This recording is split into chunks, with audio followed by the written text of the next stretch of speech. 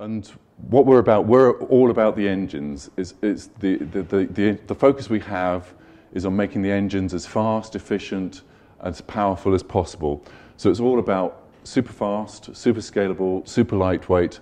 And I say it's written in Java, so there's a really rich Java API, but there's also almost exactly the same amount of capabilities within REST APIs. So even if you're not a Java developer, and we do have people using this from .NET and even other bizarre languages, where they're just accessing us through REST as well. So yeah, even if you're not a Java head, then there's something really useful for you here. So that's it in words. Here's it in pictures, boxes. I know we as developers like to have boxes that we put things in. What you get with the open source libraries is not just some Java libraries, but also some UI and applications around it. At the top level, there's some applications for designing business processes, decision tables, things like that. There's an application, end user application for users' tasks, inbox starting processes, things like interacting with forms. And there's also administrative application as well. So if you actually want to actually see what's going on within the engines, to be able to drill in and see, modify and tweak things as if you were like an administrator. I'd say all of those applications are talking through the REST API. So everything that you see me doing here with the UI, there's a REST API for, so you can put your own surface on top of it or your own sort of orchestration to drive drive the activity into Flowable as you want. Now within that, there's a bunch of engines, and we've shown it all in one big box, the core engines. Now each of these engines can run independently. So if you only want the BPMN engine, you can run it independently, and it sort of looks after its own schema and everything else.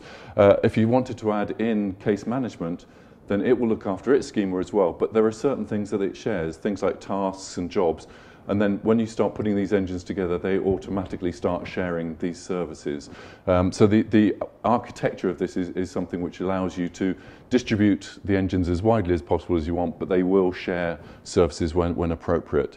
And also we have a repository for actually keeping the models that you're working in and working with them. And where you sit that on top of, what sort of relational databases, what platforms, there's a whole range of possibilities that you have there.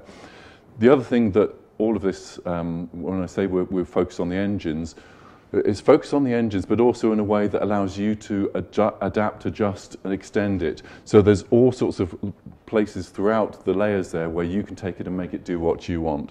And one of the things that is very much our focus is we try not to be opinionated about the way you should do things. We let you do things the way you want to, and just give you all the different places that you can make it and adjust and adapt it as you like. So that's what Flowable is, and I'll show you it running in a second as well. But why would you choose Flowable over one of the other open source business process engines that are out there? As I said, we're all about the engines. Our focus has always been driving the technology, the concepts in the engine further and further. How do we make it scale faster? How do we make it scale bigger? How do we actually take it away from being a really rigid business process management concept to something which is more appropriate for today's technologies, where things are a bit more dynamic? Stuff doesn't just follow rigid processes. When you talk about business processes these days, they need to be quite dynamic, quite adaptable and everything else. And that's something which we are taking right down to the engine level to make sure that these engines can actually deliver that type of flexibility in today's world. The other thing is, I've been talking very much around it being something that is very developer focused. It is something which business users can use as well. With the applications there, a business user can actually get up and start using and prototyping and playing with things without having to involve a developer at all. I don't mean developers are bad, I just mean sometimes it's quite useful not to involve a developer.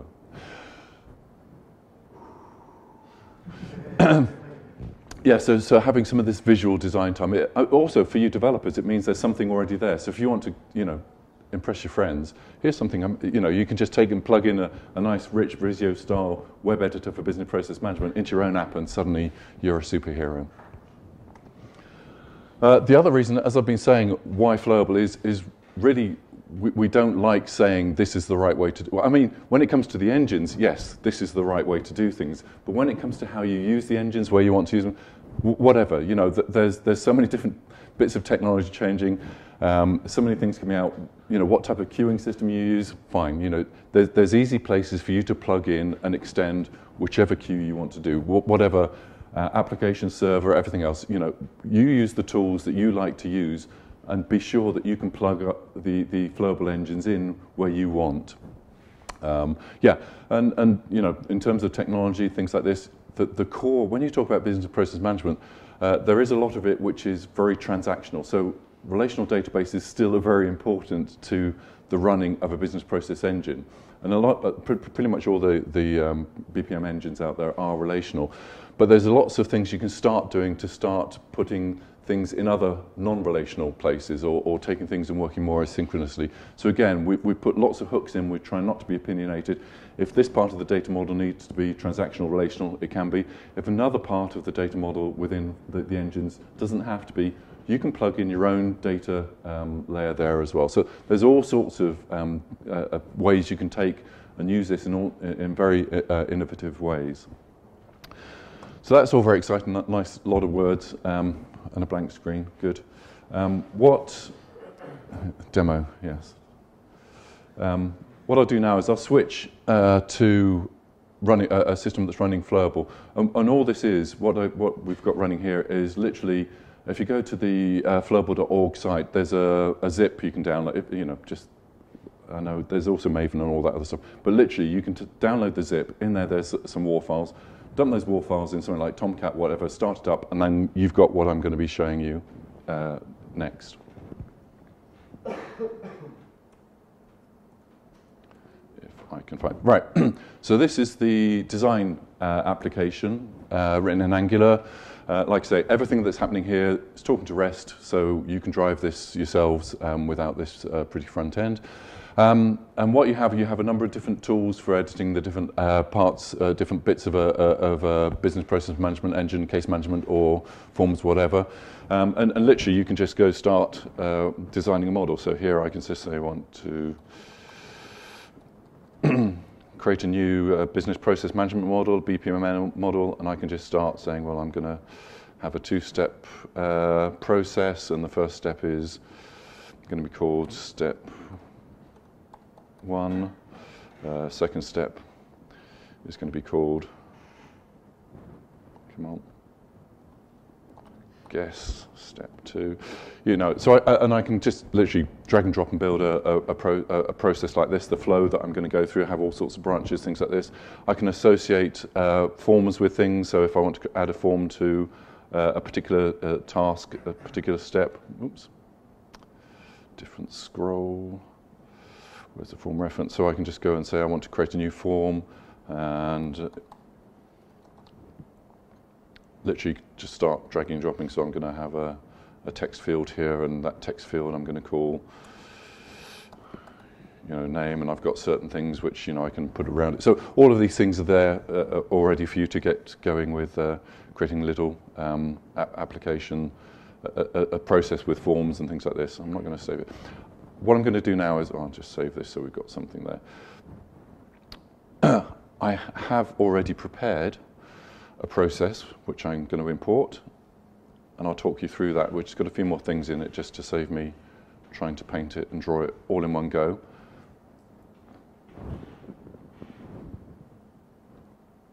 So I've imported an app. An app is a container for business process model, a form model, case model, decision table model, everything. It's just a wrapper that puts it all there. So I've got a single model within this application. I could have multiple models, so an application gives me a way of grouping a set of processes together. So if I've got all my human resources processes, I could group them together and say, well, you know, hiring someone, you know, recruiting someone, going through an annual review process, that I could have all of those associated with one application. What I've got here is just a simple app with a single process, a loan request process. That's here. Got tools here where I can duplicate it, work on it, everything else. I can download this now as a BPMN2 XML, so that's a standard notation, so I can take that and deploy it in a completely different system, or take it and deploy it in another flowable engine running somewhere else and use this as just a separate design time thing. What I'm going to do is to explain this particular process is go into the editor, and you see with the editor that you get access to all the, if you know BPMN, then this is going to be, you're just going to be so excited by all these fantastic, wonderful things that you can do with it, and so it just goes on. So you can create really complex, sophisticated business processes. These type of business processes that run banks and run, I don't want to say nuclear power stations because it's actually quite scary for me. But yeah, so this particular process here, what I've got is a number of steps, and then a branch, and it goes through and the idea is very simple. Someone's going to apply for a loan, someone's going to review it, we're going to make some decisions about it, and we're either going to accept or reject it. And we're going to use this as the basis for enriching it with some artificial intelligence later. But let me take you through this so you can understand how it works.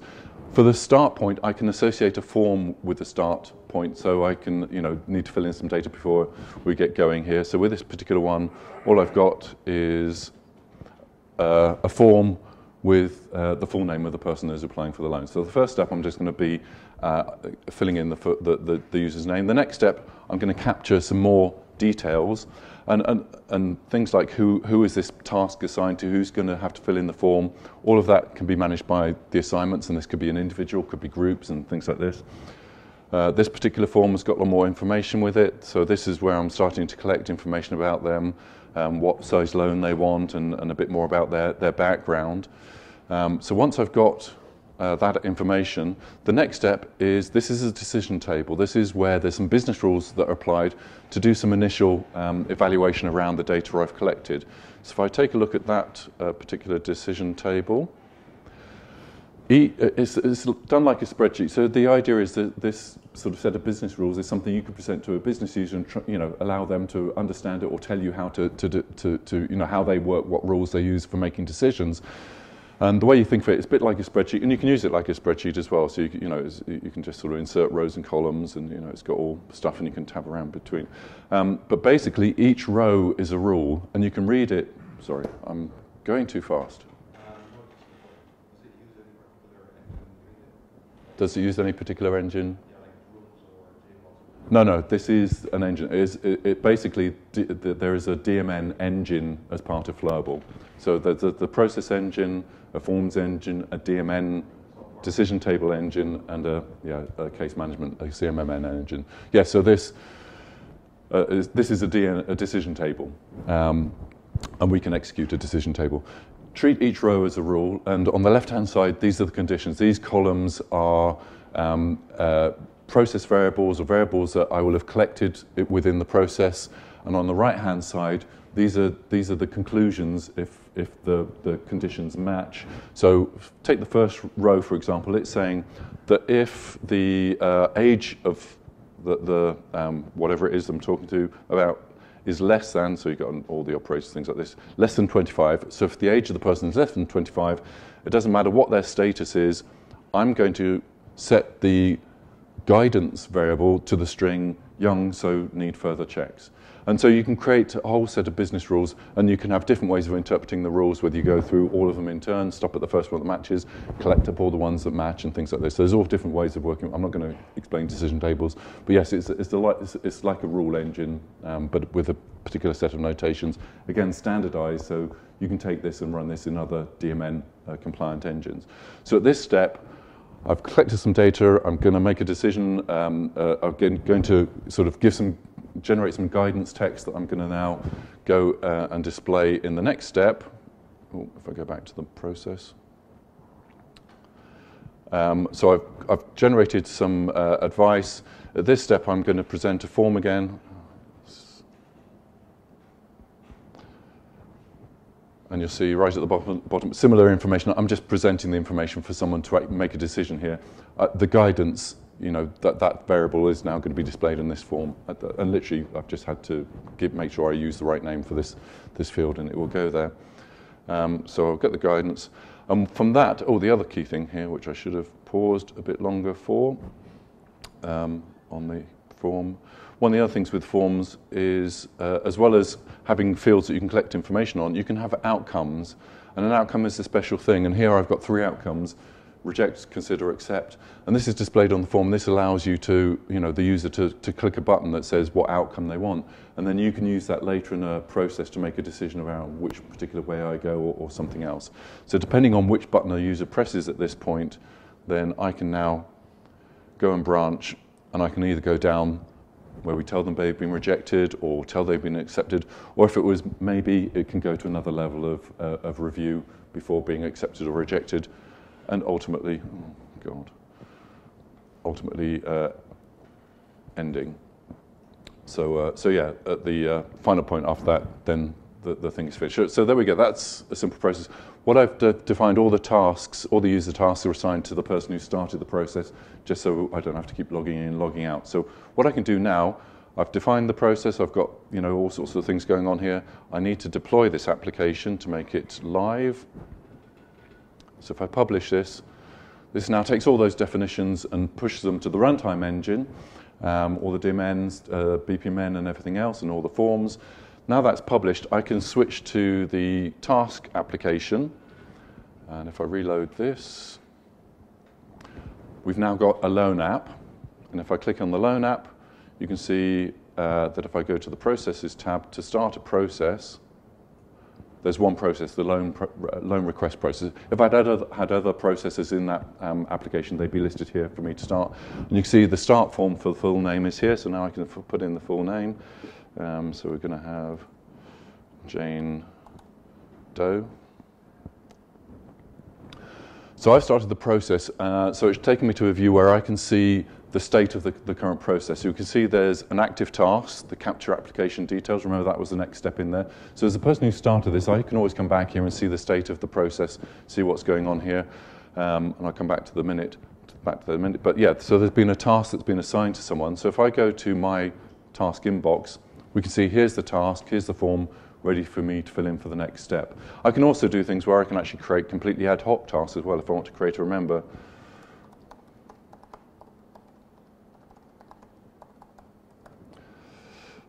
If I could type. I can have a completely dynamic set of tasks, ad hoc ones as well. And when I have tasks that come to people, as well as having forms, you can also do things like, if I wanted to get someone else involved in working with this, I can involve someone else so they can collaborate with me on the task. I can attach documents to a task, so if I needed to sort of add additional information, or if I want to just, add a comment here.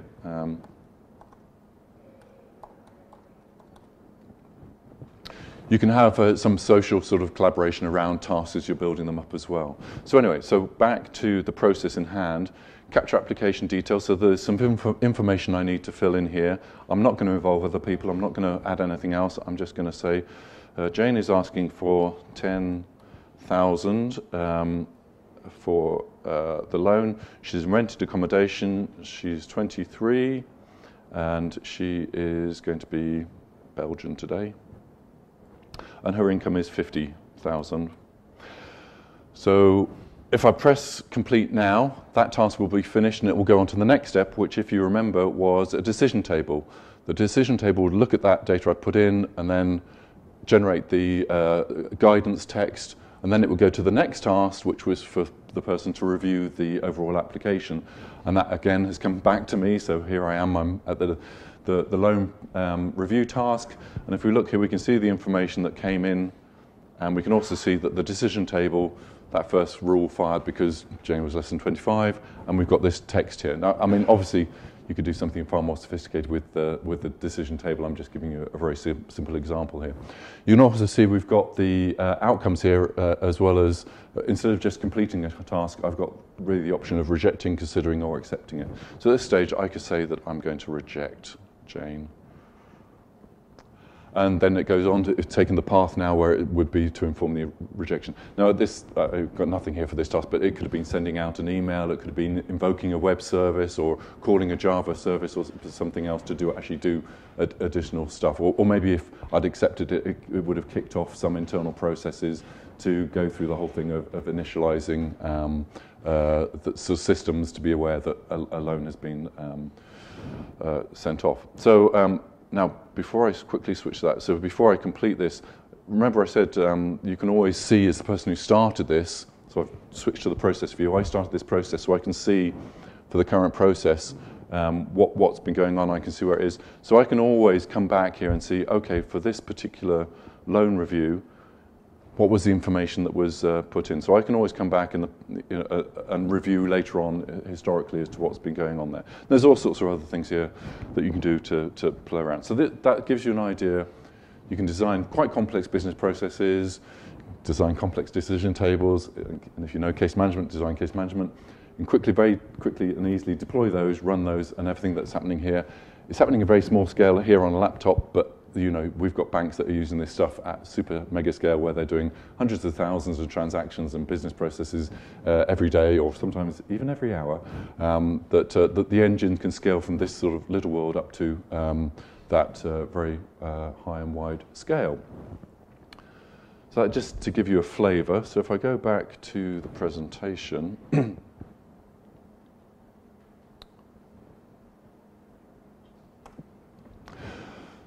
now, I've shown you the basics and I've shown you very simple stuff. Now, as I said, all of this is very pluggable, and also the world of what people want from business process management is changing as well. When you've got a business process, these days you have to deal with things changing. Things need to be sort of far more adaptable. And also, people are looking far more and more where some of those steps, like that, maybe that initial review, did a person need to do that? Could we actually make it so that once a person has sort of put some data in, that when it's done enough times, we could actually learn from that and start automating things? That's what the business is. That's what companies are coming to us and asking us, can you do this with Flowable? So what we've started doing is looking at how we can take some of these sort of very mundane tasks away from a human to allow them to do more valuable, high challenging tasks. So yeah, can we do this in a way also that is not just a magic black box, but is also something that you can come back and expect and understand, okay, the machine said to go this path. Now, why did the machine say that? How can I take that? Can a human understand those decisions that have been made? So these are the type of things that people are asking us to do, and this is the type of technology that we're starting to look for. And this is where it gets far too complicated for me to deal with, and I hand over to Joram to explain it all. But we have to do a switch. I'm not going to touch. Thank you. You was waiting for it. I was, yeah. Disappointed now. All right, good morning. Can you hear me? All right. Good. So what we're going to do now is, you get the whole demo from Paul.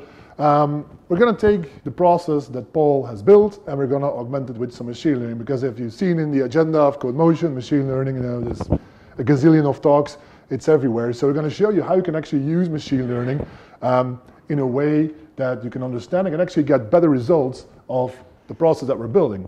But before that we do that, I'm first going to take a little step back as, why we're doing this. Now, if you go to any business process management vendor out there, you go online, do some research, you will typically find this kind of a circle kind of thingy.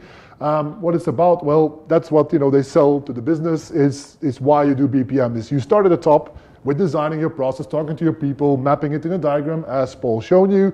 You're adding some code, you're adding some services, some orchestrations. You're going to run it, you're going to give it forms to the users, you're going to, some way they're going to interact with it.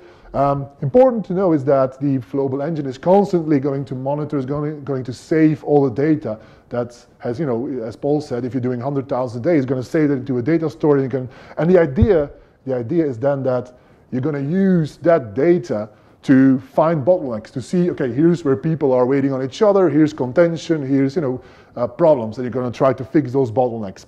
And it's in this last, and of course, that thing constantly improves, and that's the value. That's why you're doing BPM, is because you're constantly evolving together with your company and trying to make a better company, let's say. Now, where can machine learning help? Well, this last step, the optimize step. So we've got all of this data. Remember, 100,000 of processes a day. We've got a lot of data. What we're going to do with this enormous amount of data is we're going to build some prediction models. You'll see later how we do that. With those prediction models, we can do many things, but the two things we're going to do today in code is, the first one is pretty easy, is we're going to use those predictions to make suggestions to the end user, right? So if we can predict the future of the process, maybe we can inject some suggestions to the user how they can quicker fill in their forms or maybe other stuff.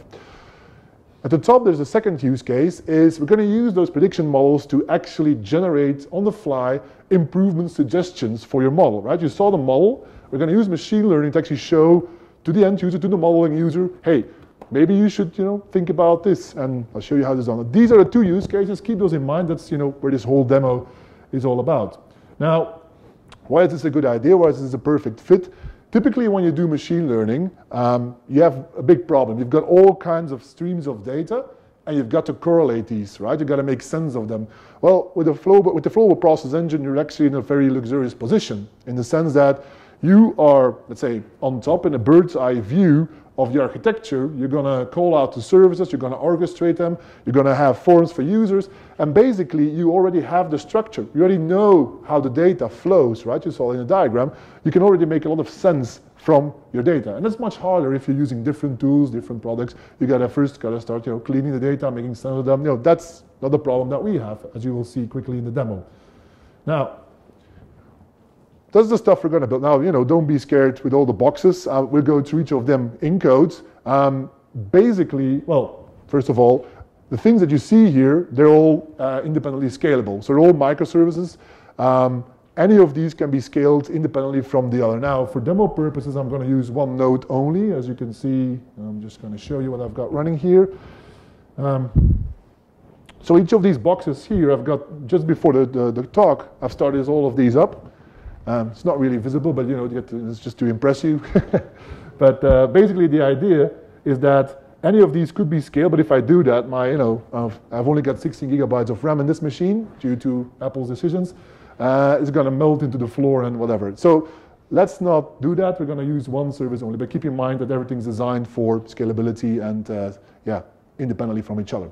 So what we're going to do is the story starts here on the left-hand side is the process service. We're going to take the process from Paul and we're going to run it a lot of times. So I'm going to hit a REST service later on. It's going to start while I'm talking, going to generate data on the fly. We're going to push that data into RabbitMQ. Now, as Paul said, we're not opinionated. I'm now chosen RabbitMQ and Elasticsearch and Spark.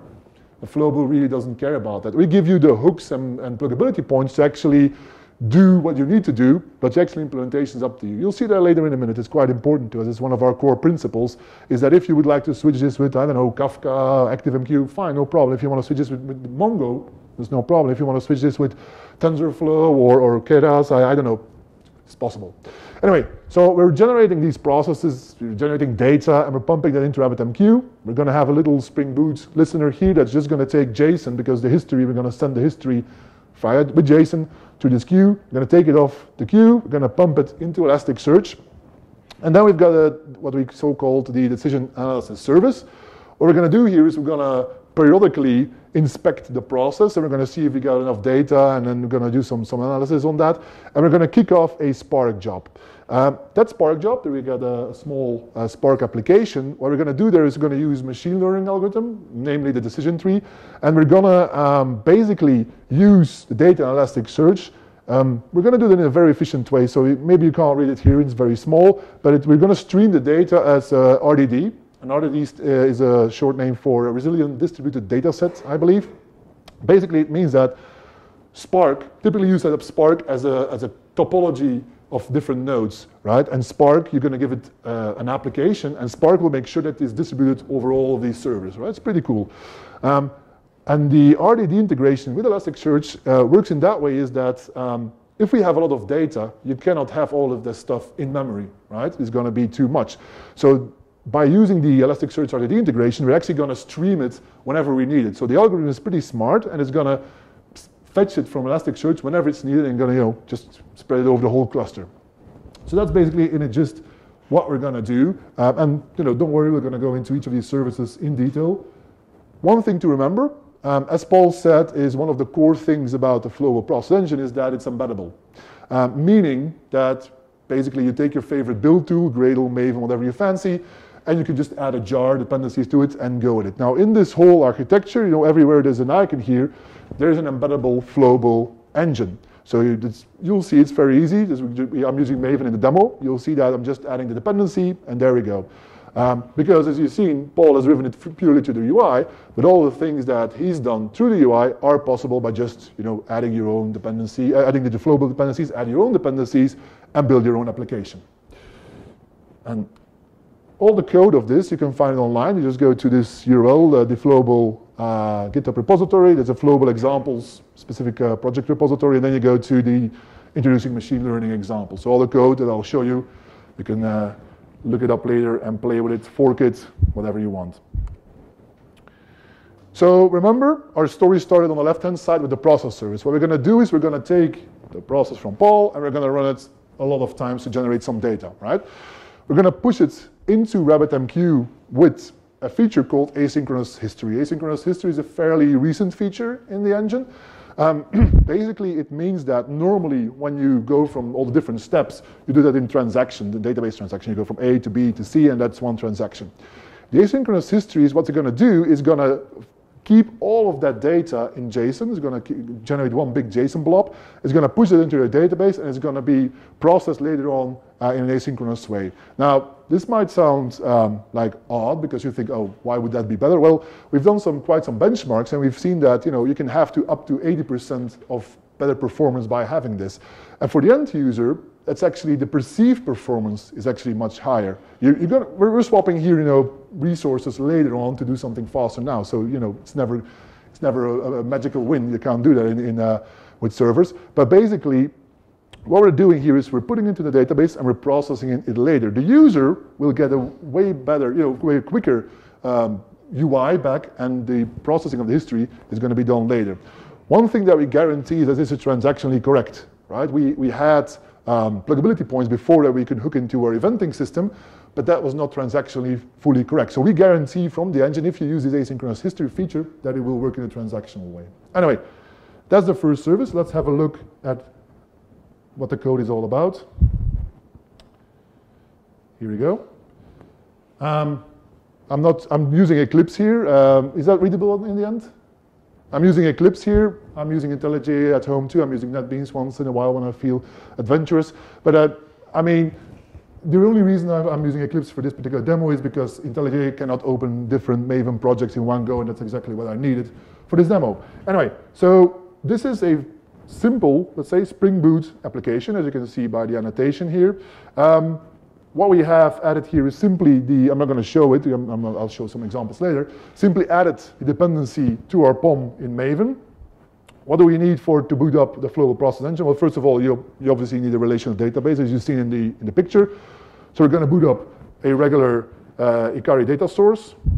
I'm going to define, as usual, a transaction manager from Spring, and this is where we define our process engine. So basically what we're going to do is we're going to inject data source into the transaction manager. We're going to set some things we have to do for this demo, but the important thing is here, so we're going to enable the asynchronous history. We're going to enable the message queue mode for asynchronous history. And the thing I said before is that we are not opinionated, but we give you all the hook points and pluggability points, is that you see here, we inject a RabbitMQ message-based job manager. And if we take a look at that, you can see it extends one of our classes that ships with the engine. And the only thing you have to do is, this is the Rabbit template from Spring. The only thing you have to do is actually just do the sending. So all of the other code, the processing of the JSON and whatever we need to do about this, that's all done in the engine. The only thing you need to tell us is how you're actually going to send it to your message queue. That's why I said, if you're using Kafka, if you're using ActiveMQ or whatever, fine, no problem. You can just swap this out. So that's that. So the other thing is that, remember, we're going to start a number of process instances here. So this is what's going on here. So there's a bit of code here, but let me just give you the idea. What we're going to do is we're going to deploy it as Paul did in the UI. Well, when he clicked that button, behind the scenes, what's actually happening is this. This is our Java API. That's why I'm saying, it's pretty easy to use it in your own application. This is the repository service. Whenever it's about deployments and that stuff, that's the repository service. We're doing a little query here. So we're going to create seeing if we already have it in the system. So create a query with a certain key and just do a count. If there's nothing in there, we're going to have a zip file that's in my class pod and basically deploy to the system. That's when Paul pushed the publish button that actually happened behind the scenes. When he clicked the complete task, right, that's also done in Java in the backend. What we're doing here is we're creating a similar to the repository service. We're creating a task query. I'm generating some random data here just to know when I will start the generation that some stuff will be generated. But the most important point is that this thing here, when in the UI demo just now was the complete button clicked, what happened behind the scenes is that we're getting the task service, we're just completing a certain task, and we're giving it a whole bunch of variables, right? That form is just variables for the engine. That's basically what happens. So just to have a flavor of how the Flowable Java API looks like.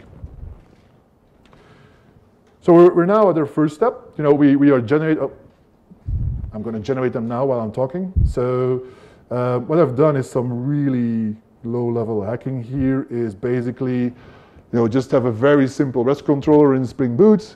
Going to have like a, you know, listening to the start URL, and basically going to do that method I just showed you, and do it a number of times that I'm passing here in my thing, in my browser. So I'm going to do that while I am talking. So basically I'm going to start 1,000 process now. Here we go.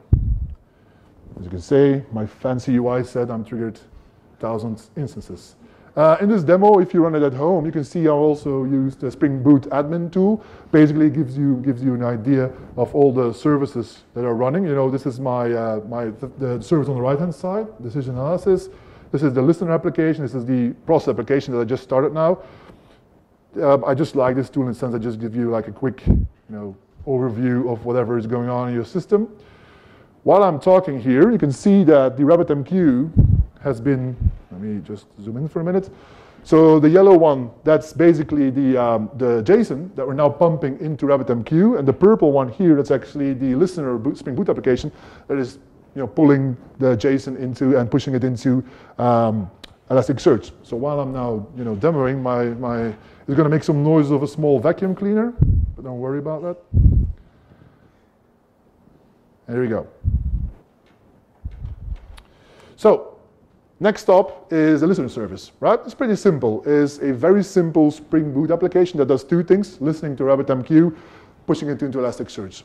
Not much about it, but the one thing that I want to show about this is the way we're using the Flowable process engine here. So we've got some out-of-the-box Spring Boot integration.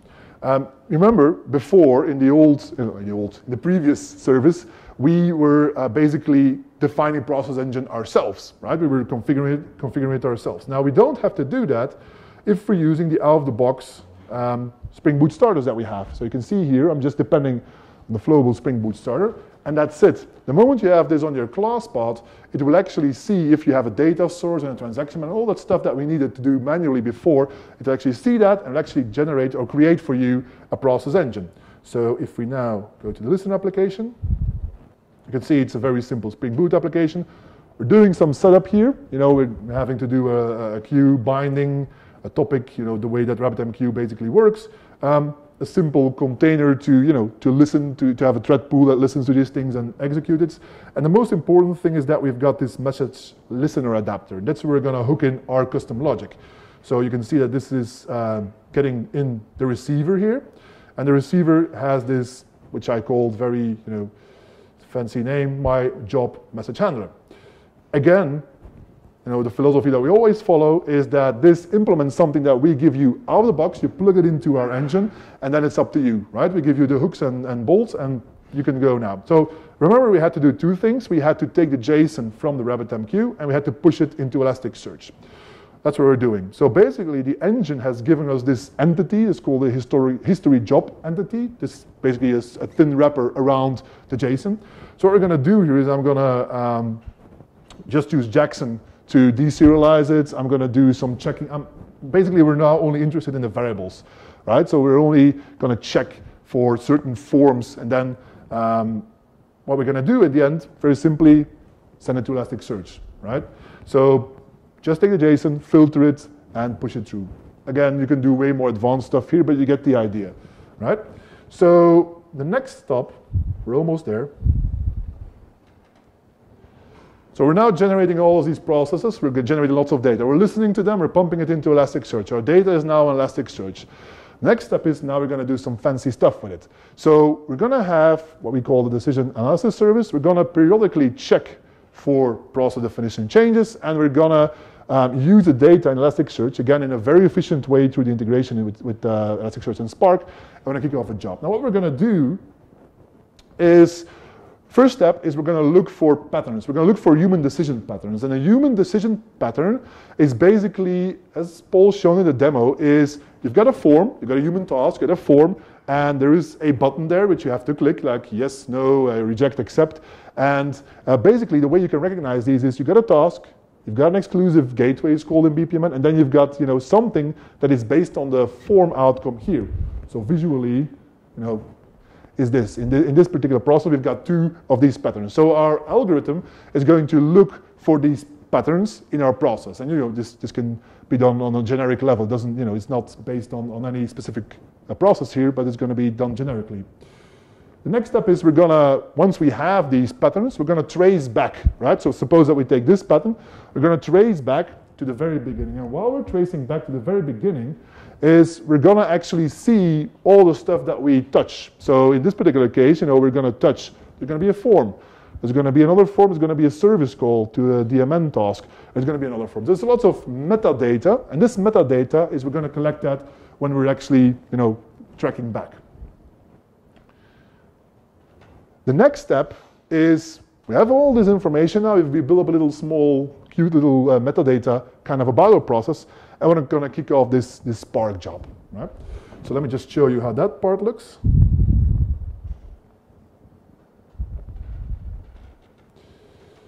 Where was it? Here we go. Nope, not this one. Small resolution. This one here. All right, so there's a lot of code here, but let me just get the idea. Remember, I said that the first step is finding these patterns, right? Finding these human task with a form, with an exclusive gateway, with an exclusive gateway after it. Sorry. In code, this looks kind of like. I'm just going to make it a bit bigger. Kind of like this. Now, just let's not go into too much detail. The idea is that the Flowable API gives you all of the power to do this. So basically what we're doing here is, in this first line, is we're going to find elements of a certain type, namely the user task, and then we're going to basically do a little bit of filtering. We're going to check whether or not it's followed by an exclusive gateway. If it's followed by an exclusive gateway, we're going to check whether all of the outgoing arrows basically contain a form decision, and then we're going to collect them in one list. That's the first step, and then there's more to it, right? We need to build up this whole metadata model, and this is what's happening here. There's a lot of code here because there's a lot of possibilities, but basically what we're doing here is, as you can see, for example, here, we're backtracking and we're finding a form. We're going to get the form definition from the form repository service. You can see that the Flowable API tries to be quite consistent with these concepts. So remember, we had a repository service for the processes. We also have a form repository service for the forms. So that's what we're doing here. We're actually going to query for them, getting the form model out. This form model will tell us what the potential variable types are, and it's going to use that to kick off this Spark job. And in the end, let me do business scrolling. That's what we then do. We submit. Now Spark works in a very particular way. That is, it's not that you can just call Spark from Java. You actually got to submit. It's a bit of a, sometimes it's not that easy to do, but basically you got to package it nicely and then give it a jar basically with lots of configuration. So that's what we're doing here, is we're building lots of metadata, and then we're actually calling Spark, as a server on our local system. As you can see here, we're using a simple setup with just a local with 4 threads, but we're passing lots of information here that we build up. Now, go look at GitHub if you want to know what it means. But basically, what we're doing is we're gathering metadata, pushing it to Spark, right? Now we're coming into the interesting part. Is we can now, yep, here we go.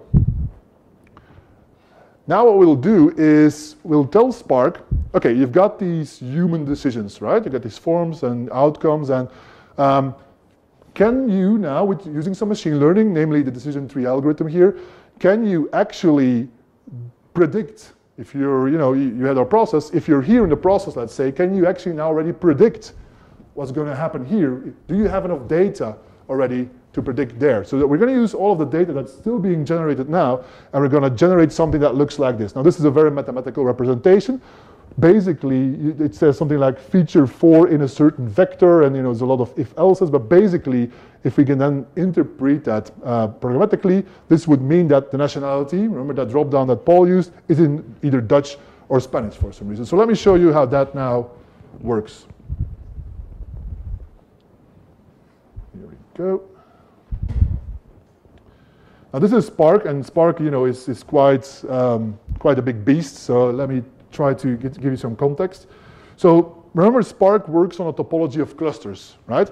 So what you do in Spark is you're passing it basically always like functions. You're passing it functional building blocks, and all the data that you pass is immutable, right? So this is why we're doing this kind of lots of lambda magic here. So let me just walk you through it. So what we're doing here is this is the getting the data from Elasticsearch. We're getting the RDD, the resilient distributed data set out of Elasticsearch. Again, this will be done in a very efficient way. This call does not mean that all the data will now be fetched from Elasticsearch.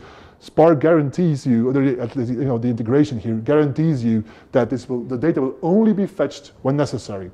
So the first thing we're going to do is we're going to divide the data into some little buckets. So we've got lots of data of all the different forms that are being filled in. The first thing is we're going to do is, let's say, a grouping. So we're going to take all the data and say, okay, you belong to this process instance, you belong to this process instance, right? We're going to group all the data for each process instance because we want to do some, thinking about each process instance individually. That's basically our base metric. The next step is there's a bit of filtering going on here. There is a filtering when you don't have all the data. You don't care when you have all the data. I see Paul doing this here. He shouldn't have talked that long then if he wants to go quicker now. So basically, at the end, this is where the real stuff happens. What we're doing here in a gist is basically Spark and the machine learning algorithm works, of course, on mathematics. So you got to give it a vector of values. What we're doing here is we're mapping all of these outcomes form data onto, here at the end, a so-called label point. Basically, it's a vector, as you can see here, a vector of value. So what we're going to do is you got this form, right? We map it to different mathematical values, so just floats, and we give it a certain label. This is what it means. Now, of course, you got to remember that this will be done in a very efficient way over the cluster and with enormous amount of data. So in the meantime, while I was talking, this data has been generated. You can see here that, I don't know if it's visible. Yep. Oops. Here we go. You can see that that code that I just showed you has been running, on the data that has been generating on the fly, and it's generated something, something very simple, a very simple decision tree. I'm doing some interpretation here. Basically, what it says that feature 2 apparently is the nationality. So every time you do this, it's a surprise when it comes out. No, I'm kind of using, using the data in a special way that I know what will happen. Basically, it says when you're Spanish, oh, good, Spanish, or just accept it, we trust you blindly, no problem. If you're not Spanish, and if you're younger than 31 apparently, or you're 31, you're rejected, and otherwise you are considered, right? So this is what's happening. We're now having these kind of rules inferred with a decision machine algorithm, meaning that we can now look at the process, and I got a little slide about that. We now have these, this decision tree. We can now, the decision DMN table that Paul showed, the Excel kind of like thing, we can actually map that now. These rules can easily be mapped into a DMN table. So that's what we're going to do. But first of all, remember that we had two use cases. The one was enhancing the UI with suggestions. So that's what we're going to do. So here we're going to take the thing that Paul started. I'm going to kill your process, Paul. I'm sorry. So it's a bit, here we go. We're going to do the same thing that Paul did. However, we now have, used the machine learning to create some rules, some suggestions. So I'm going to fill in requested loan like 50,000, age 32, nationality Spanish because I want to be accepted. Here we go. Completed. Remember, we now went to this step of loan review back when we didn't have the machine learning. Paul had to say reject, consider, accept. We still have to do that, but now you can see that the machine learning actually, we did some bit of Angular extra code here. Based on the machine learning, we can now say that with the data we have, it thinks we should do accept. This is a very simple use case, of course. It's just giving it to the user. You can imagine that you can do way more fancy stuff here than just giving an advice to the user. There's just, if you're creative, you can do a lot of things here.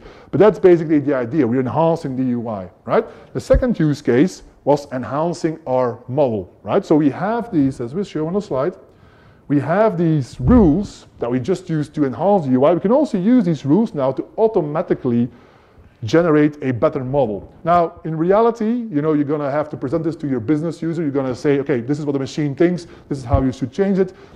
We're now going to do a bit of a quick hack. I simply made a REST endpoint that says swap user task. So basically, if you can read this, I'm saying, this is the task I want to optimize with the machine learning data. Swap it. So what's happened now, again, with my fancy UI, it says I'll swap this particular task with the DMN table. So if I now do the same thing, the exact same thing as I've done before, and I show you the diagram. Remember, this was before a human task. We've now swapped it with an automatic DMN task. And basically, the human can now do, as Paul said, more interesting bits.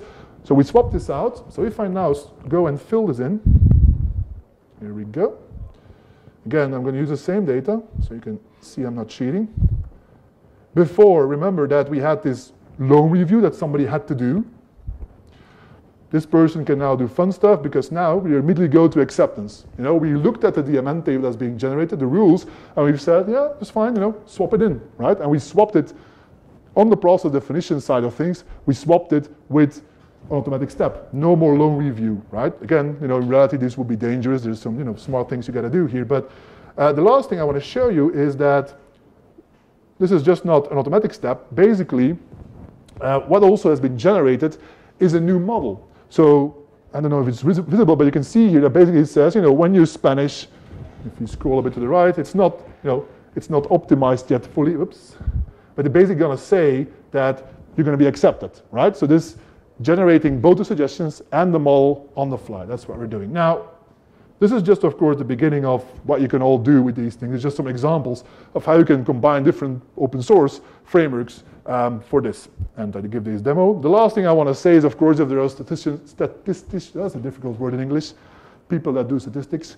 If you have these in the audience, there's this famous XKCD comic that says, of course, we cannot think that we have found a cause. We have found a cause in the data, right? We've seen that this data leads to this outcome. We should not, think that this is always a good thing, as it says here.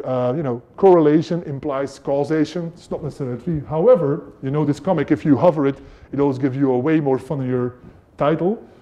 The title here, when you hover it on the internet, it basically says, yes, correlation does not imply causation. However, it does waggle its eyebrows suggestively, and it gestures saying, look over there. It's going to give you some insight, at least, into, this is probably when you might have a deeper look, right?